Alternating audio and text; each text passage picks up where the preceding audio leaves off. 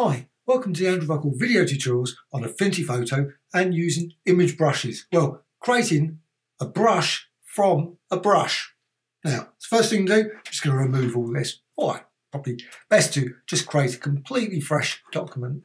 And I'm just going to go for there, create. So, completely fresh document and how to create brush stroke. So just go to a layer and then a new layer. Really useful. What you can do, you can also go to, of course, the brush itself.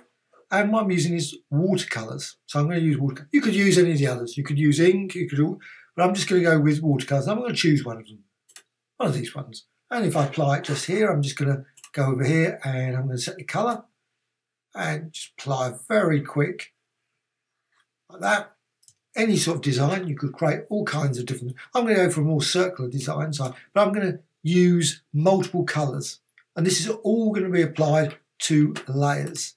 If you can't see that, go to View and Studio, Brushes, Colour and Layers. They're the useful ones for this tutorial. So pixel layer and simply just apply it. And of course, you could obviously vary all the settings as well, but that was the default one for that particular brush. I'm just going to quickly apply it like that. And I'm going to change the colour again. I'm going to go with blue. Apply it around the edge like that. And maybe with yellow. You can apply all different kinds of colours. And you can vary obviously around the edge how it goes. You can add black into it if you want. Maybe add it there.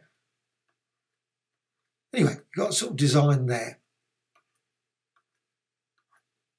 And you, of course, create all kinds of different designs. This is obviously just a quick design that I've just created. Now, what I'm going to do, you can see it's now a layer. I can just hold down the Alt or Option key and duplicate that design if I want to. So you can create some very interesting, colourful designs simply by doing that. However, I don't want to do that. What I want to do is go up to Select menu, and Selection from Layer. You're on a layer, and I'm selecting from this layer. And you can see what happens. It generates this selection. Once you've done that, you can go to Brushes. And now you could change the category. I'm not doing that. I've got them, just added them to watercolours. They are obviously a watercolour brush. It's created from a watercolour. So I'm just going to go to the right side menu and New Brush from Selection. Now, what you can do then, and I'm just going to quickly deselect that. And I'm going to remove that layer. Now it does mean I've got no layer there, so I need to create a new layer. So I've got a new layer, otherwise I just can't apply a brush stroke. So with this brush, I can double click. And you can then modify it. So you can go for spacing, so you can make a sort of very intense, look, a bit like a stick of rock. So if you go to the seaside, you end up in the UK anyway. I don't know in America, but in a stick of rock in the UK, it looks like that anyway. Also, what you can do, you can obviously modify some of these other settings if you want. You can, if you want, change the rotation. You can also go to dynamics and you can change the size jitter. So you can create some, and you can vary it here. You've got this lovely panel here. You can change the profile. You can see you can create some very unusual shapes. Sadly, you can't just generate a design from this design. It'd be lovely because you create some really wonderful designs and then you think, oh, it'd be nice if I could just capture that three-dimensional design. You can see the sort of designs you can create using this. However, I'm not going to go with that one. I'm just going to go with the standard straight line profile. But I just wanted to point out you can change it. Also, what you can do, you can modify some of these other settings if you want to. You can go hue jitter, so you can see different colours there. But I don't want that in this one. I'm just going to go straight away, initially work with that. And again, what I'm going to do, I've got to just quickly check. Yeah, I've got my layer there. And again, go to the brush tool. It's over there. And I would suggest maybe change the size slightly. Yeah, it looked a bit big. Maybe still a bit too big. Right. And you can see, actually you make a very big brush. It sort of ends up being quite slow and sluggish. You can see you can create some very interesting designs long as you don't stop. If as soon as you stop, you end up with this sort of obviously that central bit appearing.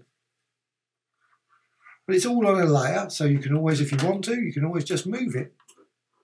Also, what you can do if you want to, you can always go to up here. You've got the brush tool again. Let's go to the brush. There's good old symmetry. So you can go symmetry there, and I'm just going to increase that a bit. This is all along the top bar, and you can see your design there. You can use also mirror it as well if you want. But you can see then you can create some very abstract designs using the brush approach. Anyway, just wanted to point that out. Don't have to do it, you don't have to use symmetry. Because what I want to do next is I'm going to go and create a brush. And this is all, I've got no layer again now. Layer and new layer. And I just want to add I want it nice and flowing. So, yeah, something like that. Got a few slight errors there, but you can see the general sort of approach. Just apply it very quickly and you've got your design. All kinds of designs can be created. I just want something very, yeah, that's what I want. Want that. And that's applied to a layer. It's got this nice sort of, and then shrinking off to there. So what you can then do, again, selection from layer. And you can see, hopefully it will do it right. I've had it done in running through and tests. Sometimes it ends up selecting all over the place or just selects weirdly something else. Don't know why. However, so with that, what you can do, you can then go to brushes and then you can go over here. Going down to there, new brush from selection. Now you might not need to do the selection. It's quite possible that you could just run that without, but I like to do it with selection. Just to, as it says, from selection, I'm using the selection. So just added there. And now what I'm going to do, I'm just going to deselect that layer. I'm just going to remove that layer and just add a new layer. Bit of a workaround, I know, but now I've got this brushes and then go to the brush tool again. But I don't want that brush because I could just apply it just like this. And oops, that's the old one. Select that one and you can see that design, which is fine. However, you will notice there is a slight issue there. And I'm just going to, the blend mode is set to there, what normal for the brush.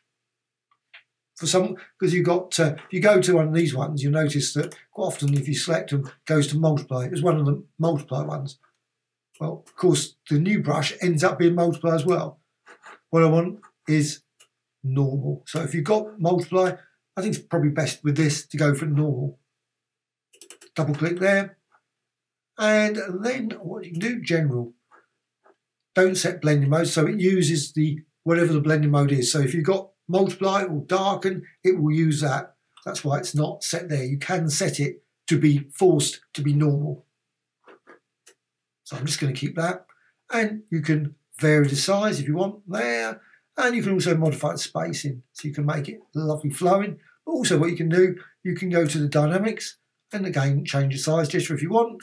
But you can also, because it's got a bit more structure this time instead of just a circle design, you can actually have a rotation. You can see what you can get there. And also, if you want, you can actually go hue jitter.